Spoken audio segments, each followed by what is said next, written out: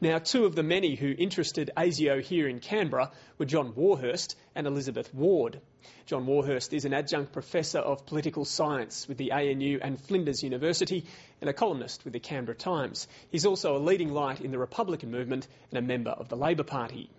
Known as Biff to her friends and colleagues, Elizabeth Ward is a writer who was heavily involved with the women's liberation and anti-war movements during the 60s and 70s. She's also a board member of Picking Up the Pieces, a group that raises awareness about post-traumatic stress disorder.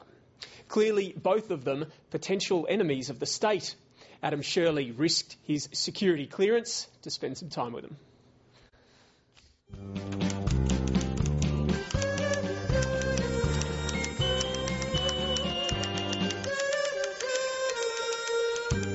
Well, it came out of the blue, and I was actually talking to a journalist, Philip Dorling, from the Canberra Times, and we were talking about something else, just a general discussion about Australian politics, and at the end of the talk he said, "By the way, do you know you've got an ASIO file?"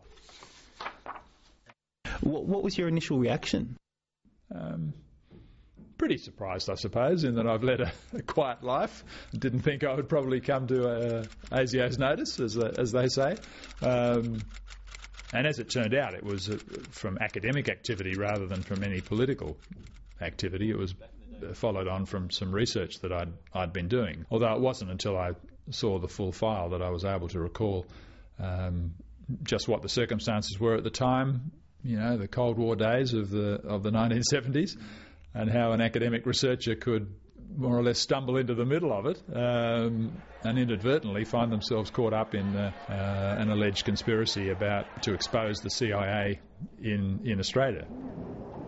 I hadn't even thought of the CIA. My research had been about trade union politics and party politics in the mid-1950s at the time of the Labor Party split in Australia. And in doing that, I had begun to ask around a little bit to see whether there were parallel activities in other countries, and it never really came to anything, but it was some inquiries I made which brought me to attention, and the file details over about the best part of a year in 1977 just how ASIO sought to investigate me to see whether they thought I was someone who was involved in some sort of coordinated conspiracy.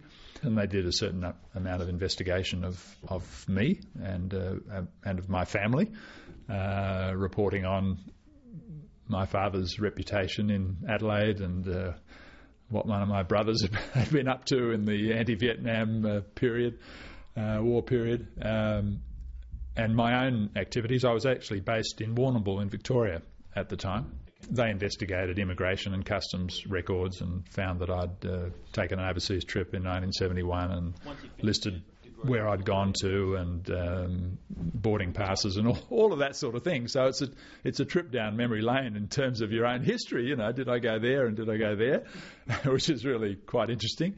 For a pretty insignificant individual, there's obviously a lot of work going into it. This is the stuff which came up from the inquiry with Customs and Immigration, and it shows my boarding passes and so on. Travel documents from the time. They eventually came to the decision not to take the inquiry any further, and I suppose it shows how there's a whole lot of mundane inquiries, files which come to nothing, which are generated perhaps at the slightest suspicion at a time when people were really worried about these sorts of things, and you don't think you would come under suspicion. So it's quite a surprise when you learn that you have. A little bit creepy, a little bit eerie, I think, to know that people are investigating you.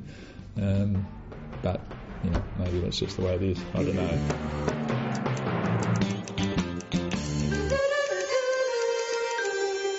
I always knew, since I was in my early 20s, that ASIO had a file on me, or probably did, and I knew that because I grew up with an awareness of ASIO having files on people because of my father's political involvement.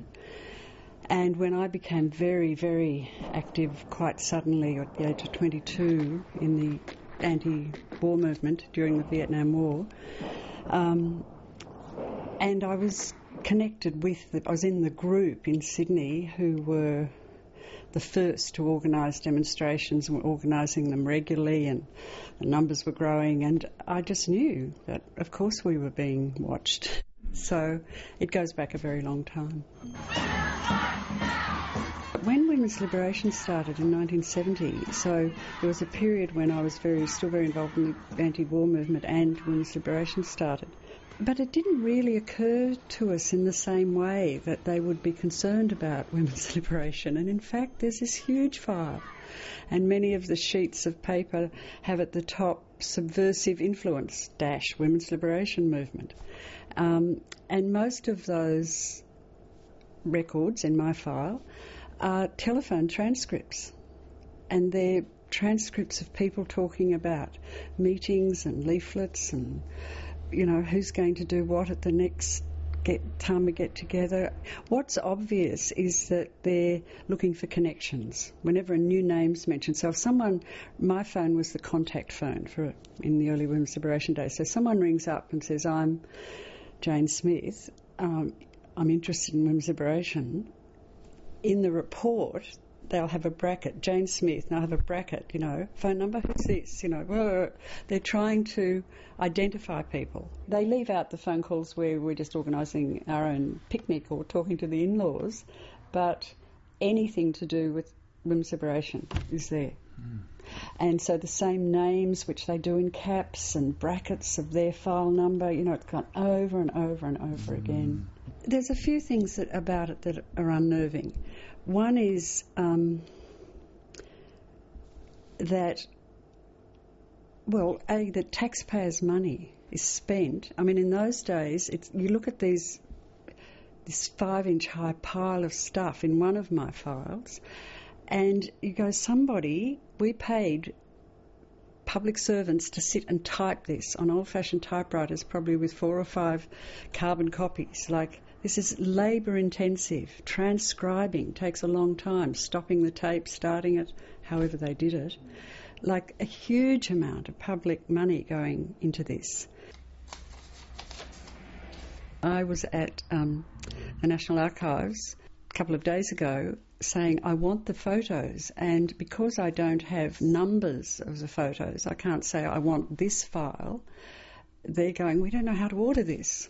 We used to say, oh, look, there's ASIO taking photos. I mean, not a lot. We often probably missed most of them, but occasionally you'd see that at a rally or something. There's connections with an organisation at the time was called the Socialist Youth Alliance, where it's nearly the whole page is blacked out. Now, usually they black out the informers, but, when the whole page is blacked out, you go, what is this? And there's a telegram about me booking a flight from Canberra to Sydney. Now, who, through TAA, the old domestic airline, who sent that? How did they know that? So it was a sense sometimes of things like that there were informers dotted around. Because it's so big and boring, I haven't even read through it all yet, but I'm planning to, in my retirement, have a closer look and see if I want to do something with it.